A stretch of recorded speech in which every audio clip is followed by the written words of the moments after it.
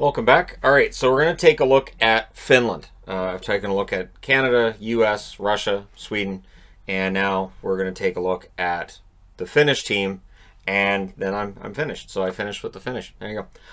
And again, the tournament starts tomorrow, so it'd be great to look at every single roster, but the tournament starts tomorrow, and then we'll get into who's playing well, which teams have been a surprise, which ones have been a surprise for right reasons or wrong reasons.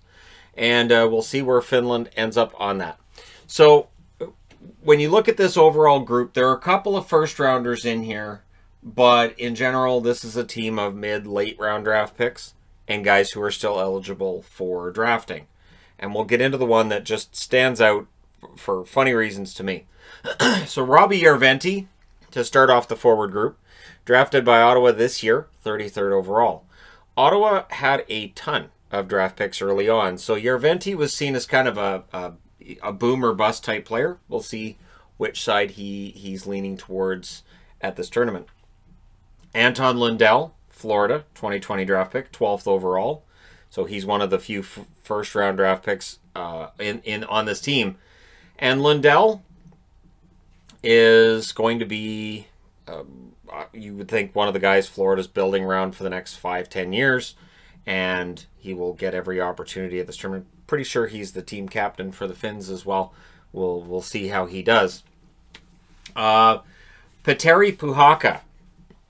Great name. One thing I'll say about players from Finland in general, the best names in hockey. With all apologies to players from the Czech Republic, from Slovakia, from other foreign nations, the names for Finnish players have always been my favorites. Samuel Helenius. So I'm thinking probably not Samuel. Could be Samuel Helenius. Sure. He's not drafted. Same with Puhakka. Not drafted yet. Mikhail Putia. Believe that's how... Because I looked at that and I went, yeah, no. And then I went to Elite Prospects. Elite Prospects was like, no. They didn't have the pronunciation on there either. I had to go look it up. And Putia apparently is the pronunciation. Columbus, 114th overall pick. And I got to say, with 2 Y's in your last name, I hope you make it to the NHL. Because that's the last name that you want to look at different broadcasters and see how they're going to pronounce it and who's going to struggle the most with it. And we're really going to miss Bob Cole when that guy hits the NHL. We really are. Roni Hirvonen, who was a Toronto 2020 draft pick.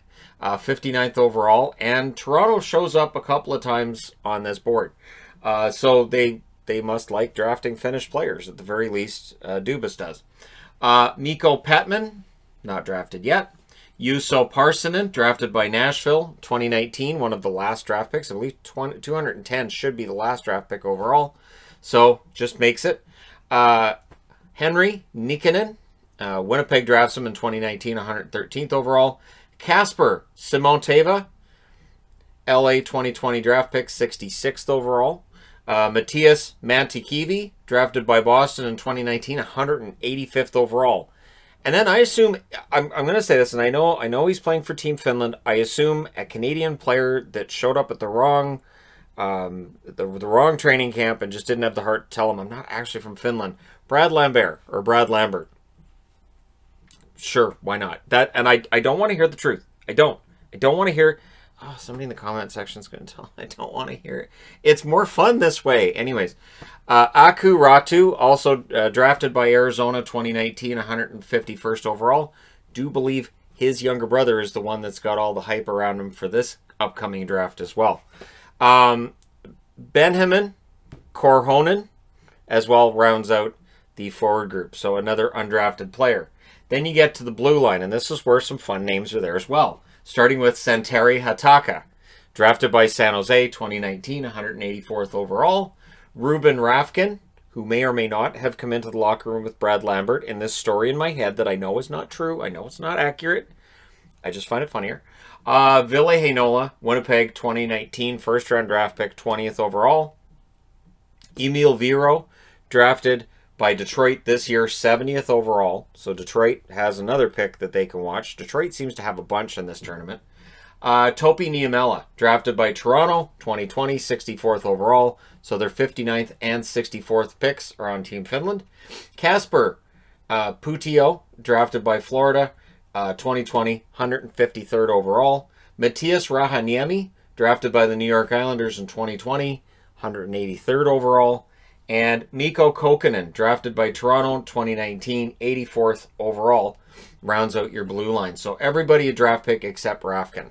And then in net, there's only one draft pick, but he's got some hype. So you've got Kari Piroinen, who's undrafted as of yet. Joel Blomqvist, drafted by Pittsburgh, 52nd overall in 2020. So Pittsburgh went all in with drafting goaltenders after trading Matt Murray. Smart pick. I think that was a smart choice on their part. And we'll see whether or not Blomqvist is going to be their goalie of the future. In this tournament, we'll see how he does. And Roope Tapponen, in net for the Finns, rounds things out. He's not drafted yet either. So here, 1, 2, 3, 4, 5, 6, 7, 8 guys on the overall roster, as yet undrafted in the NHL. Going to be looking to impress the scouts. And again, if Lambert skated around the ice, I'm not Finnish. I don't know. How do I tell them? Anyways, I know. It's one of the, I saw the name and I got a little chuckle out of it. I also am aware that you can have dual citizenship and you can play for different teams. Brett Hall played for the USA, even though he wasn't. I'm pretty sure he was born in Canada. I know he had dual citizenship, and he was upset because Team Canada cut him, so he played for the Team USA instead going forward. But hey, there you go. Let me know your thoughts regarding Team Finland and how you think they're going to do. And one other caution I would give is don't pay so much attention to one exhibition game. I saw people saying, well, based on the exhibition game, this team sucks and this team's great. And whoa, back up. This an exhibition game. It's just a warm-up. We haven't got into the tournament yet. Don't count your chickens, that whole thing. It's just like, let's say Finland were to beat Canada 7-1 in a round-robin game, and then they meet in the medal round. It doesn't mean it's going to happen again. So I love this tournament. It's always a lot of fun, and I'm glad I have time to cover it this year, and it starts tomorrow, Christmas Day. So if you're a bah humbug, good news. You got stuff to watch tomorrow, so you don't have to think about Christmas. As well, we'll be doing a live stream tomorrow, too. So there you go. Let me know your thoughts. Hit like and subscribe if you're browsing your way through. You just happened upon this video. And hey, thank you guys so much for all your support. I will talk to you again soon.